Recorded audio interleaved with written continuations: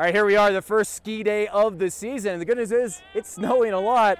We're going to see how the conditions are. Skiers and boarders we spoke with at Heavenly say it's nice to get on the mountain and see a blizzard before Thanksgiving. You're not sliding on ice, pretty good. It's fun, there's not too many people up here, so rad, man.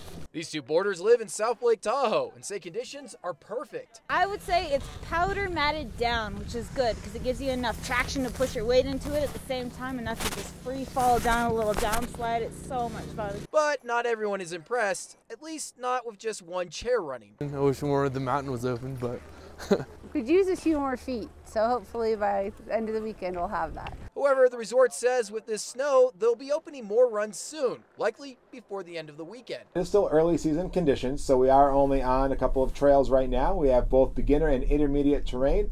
The best option is to check that ahead of time at our resorts. Hey, baby, let's go! And considering they were making snow just last week, this help from Mother Nature is much appreciated. Man, we got tons of snow up here to share, so make your way, man. And I just got down off the mountain.